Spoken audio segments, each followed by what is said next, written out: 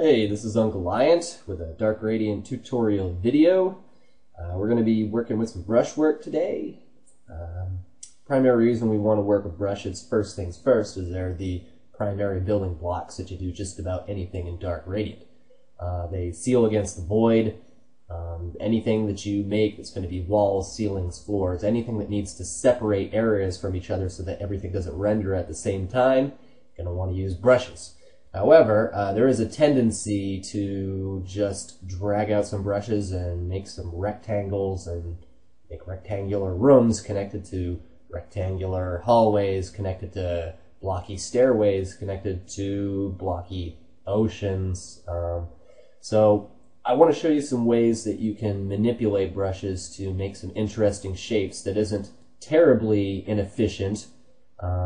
It's not too bad once you get used to working with it. So we're going to work with some of the tools and techniques that you can make some interesting stuff. So the purpose of this tutorial here today is to show you how to make a cylindrical tower with a conical roof. It's going to be hollow on the inside, and the inside of the tower is going to seal against the outside of the tower. So with that being said, first thing we're going to do is we are going to create just a regular brush. Anytime that you drag out a brush with your mouse anywhere in one of your ortho views in Dark Radiant, it's going to just create a cube. So first thing you got to know about that is you need to set a grid size. The grid size is the basic smallest possible unit that you can manipulate things with in Dark Radiant. Right now you can see that it's set to 32, 96 to 128. That is the smallest grid unit size that I can drag out. So I am going to make a 1024 by 1024 by 1536 block. We'll drag that out right around the origin. That's that. And then we can resize it using this resize tool. So if you drag the outside of a brush while it's selected, you know it's selected because it's highlighted in red, just click it and drag it. You can resize it that way. If you click inside of the brush and drag it, it'll move it, but we don't want to do that. We just want to make it 1536. There we go. And we've got a big old block tower. Alright, so this is your basic building shape. In most Dark Mod missions, there's a big square, and it's a building, and it's got some windows, and there might be some fancy looking trim with patches, but still most people will use big blocky stuff for Dark Mod for the most part. So we're going to make a big building that's actually a prism. We're going to make it a 12-sided prism. Here's the number of sides that I'm going to make it. It's going to be 12. Click OK, and we did it wrong.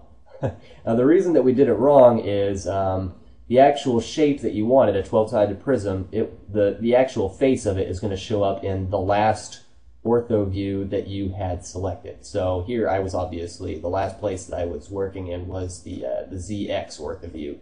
We want to be in the YX ortho view. That's your top down, where your Y is up, your X is right, so obviously your Z axis you're looking straight down at. So that's what we want to do. So I'm going to come over here, select here, brush, prism, 12 sides.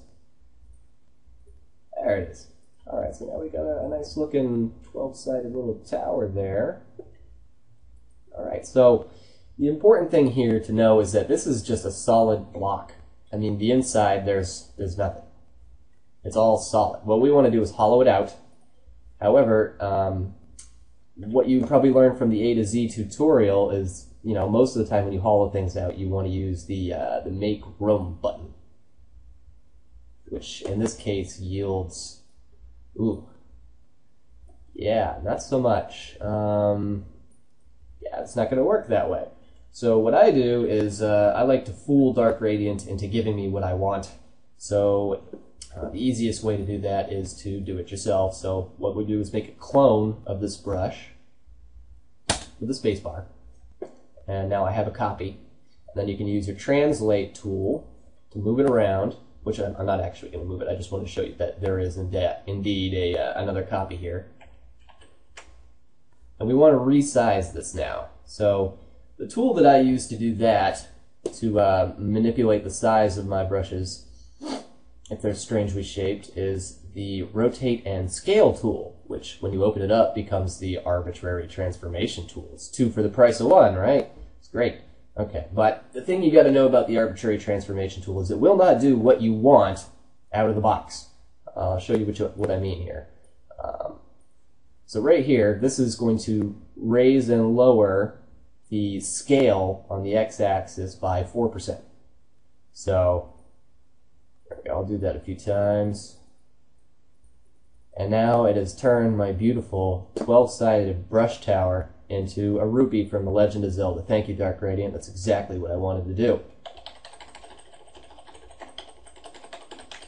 So instead, what we're going to do is make it work properly. The way to do that is to go into your vertex mode by pressing the V key, also up here on this toolbar, and select, use the shift button, hold on shift, and drag out and select all the vertices. And now it will work properly for every vertex that you have selected. So we'll go back here and we will create a wall that is, well, let's say 12 to 16 units thick. We'll do that for the X and the Y direction because we want it to go up and down. Now I can tell when it's going to be 12 to 16 units thick because I can set my grid to, let's say, 8. So there, that's about, what's 16 plus 4? It's 20. That's about 20 units thick. That's about good. So we'll leave that there.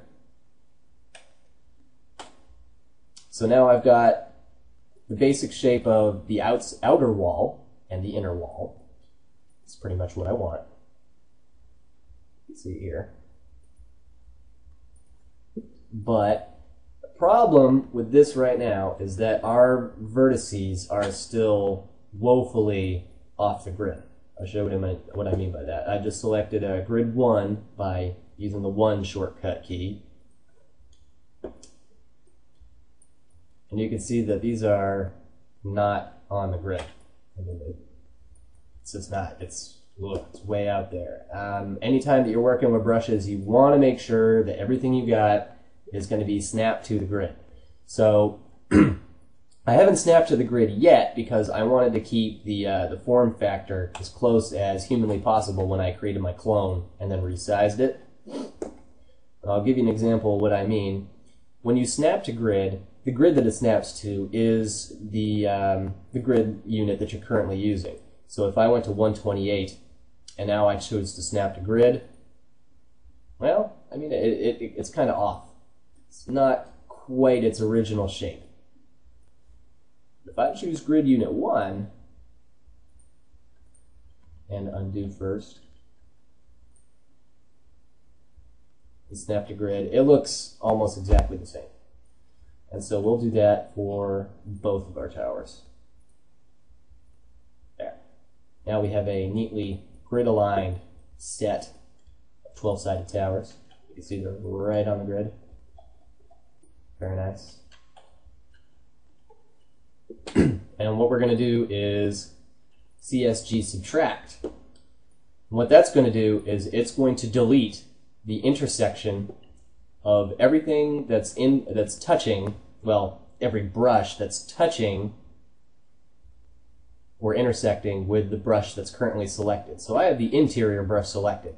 So everything in the second brush that intersects with in here is going to get deleted, and what's going to be left is just this exterior wall.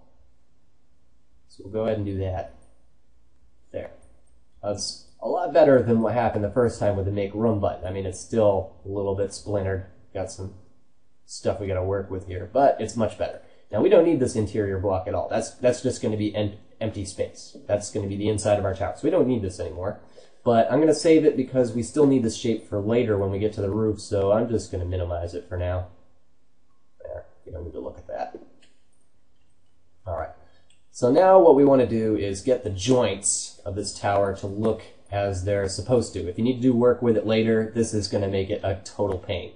So fortunately, we've already snapped our vertices to grid, so it's going to be much easier to work with this with the Clipper tool. The Clipper tool is great. It is a wonderful thing. I'll show you what I mean. You take 2 points anywhere on your grid, and now it's going to carve up your brushes. So in this particular instance, this brush, this brush isn't going to be involved. This brush right here is going to get cut into 2. It's going to leave us with 2 pieces. And you do that by hitting Shift-Enter. And now we have both pieces left. If I had, let's go back here, try that again.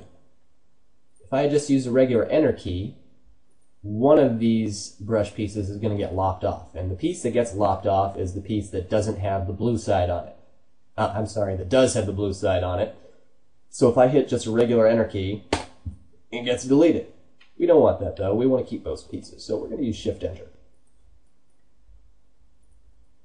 Also, if you want to know the menu key for that, it is, where is it? In the Clipper menu under Brushes, Clip Selection is Enter, Split Selection is Shift-Enter. There you go. And if you want to change that little blue side of which area gets deleted when you hit Enter, just hit Control-Enter, and it'll flip it around. Now that's the blue side. Great. Okay, so Shift-Enter, we keep that. We can unselect our other brush. So now we've got 2 brushes, but we don't need this anymore. So what we want to do is get this merged with this. We want this to be one piece. That's what we want. Now, because both of these pieces together are seamless and they create a convex shape, we can use CSG Merge, and it'll just automatically make our brush into one piece. So we're going to go around and we're going to do this for the whole tower, and you're not going to want to sit around and watch that.